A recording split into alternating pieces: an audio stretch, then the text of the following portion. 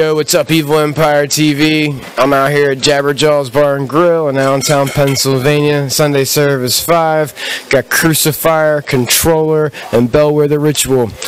It's after the show. Let's talk to some fucking people. And I got cotton mouth like a motherfucker.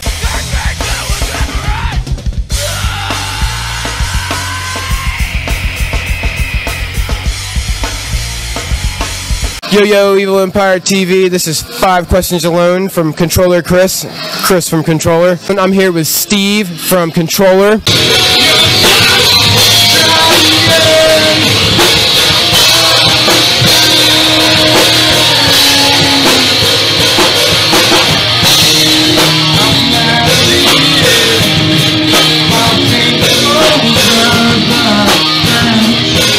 I'm here with Greg from Krucifire.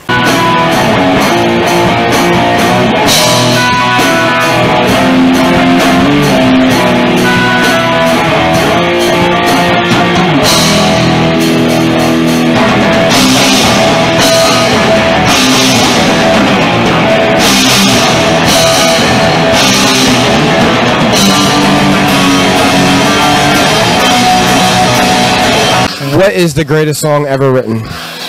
Oh shit. Oh yeah, on the spot. Yeah. See, I'm eclectic, man. I listen to a lot of different things.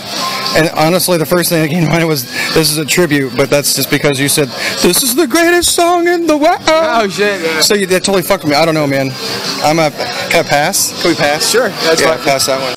Aces High by Iron Maiden. Right on. Descend by Fear Factory. Right on, okay. That would honestly have to be my favorite one. Dino's riffs on that is kind of what actually got me into the way that I write all of my guitar riffs. So that would honestly have to be my favorite one, because it's probably, I think, their best album's Obsolete still. So that would be it. Yeah.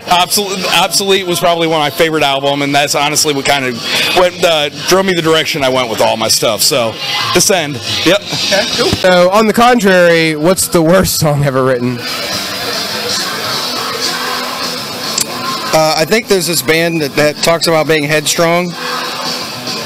Not really the worst, but it definitely is the first thing I would click off my radio. Isn't that like Trapped or something? I don't know who the fuck everybody hates Trapped. Yeah.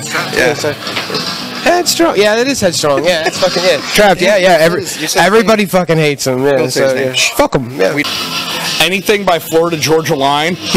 Right. I mean, I got nothing specific on that. It's just the pop country thing, and I deem them as kind of the quintessential of that. It just drives me nuts. It's just I can't handle any of that, man. I gotta look. I've heard that name before. I don't know any of their music, but I gotta look it up now just to go ahead and hurt yourself. Sure. Everybody needs to hurt I'm down for the abuse. At least a couple times with it. But yeah, if you got a factory job in the Indiana area, you will have heard the damn band more than one time. So anything by the Hansons.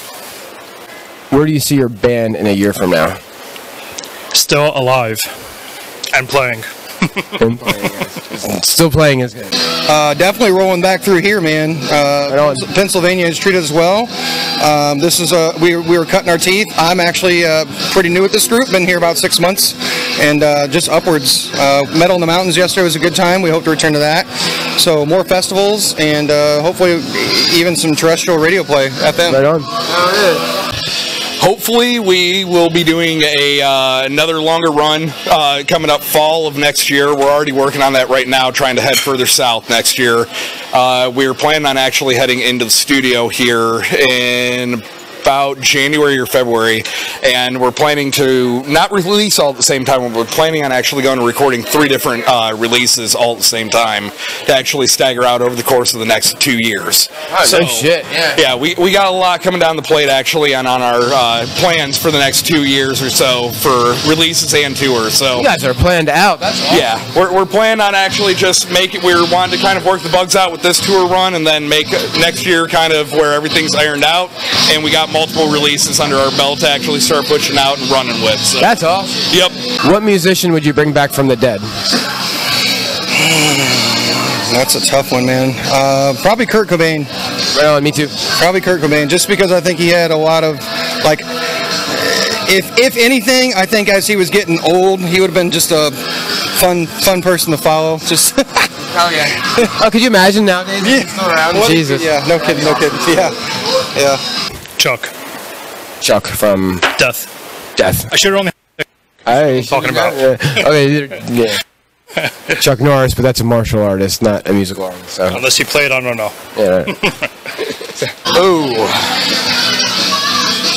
Honestly, Kurt Cobain, and not because a style thing, but more out of just a curiosity that if he had had the opportunity to keep going, where would the Nirvana sound actually evolve to? Because I know I'm not a big Beatles fan, but I know his influence was heavily in the Beatles. Would it have gone more that direction, or would he have ended up kind of still steering the ship with grunge to be something different? So probably Kurt Cobain, just to see what he would have done.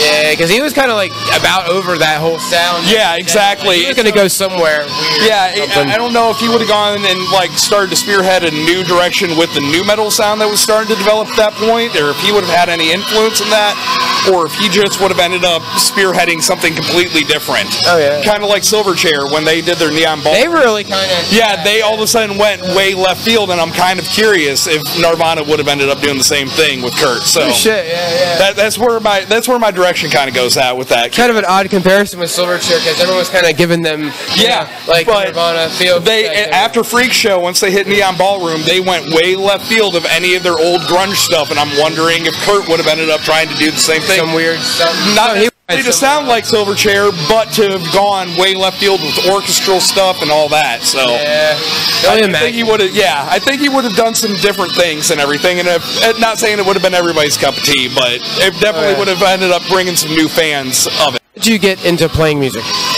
I honestly got into playing music back in middle school. I got trained in classical bass, percussion, saxophone, bassoon, trombone, and trumpet, all within 6th and 7th grade.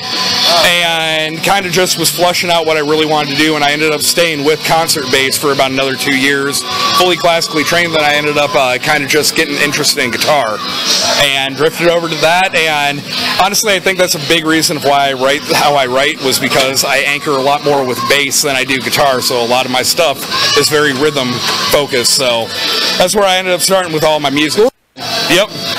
My uncle used to screw around in his garage and stuff, and I loved playing drums. I did the school thing for a while. I did the dad career thing for a while, and now that I'm old, I'm young again. So about 7 years ago, I decided I wanted to be in a band and get back out. It all just fell together, man. Now I'm in 5. So right on. I'm a third-generation drummer in my family.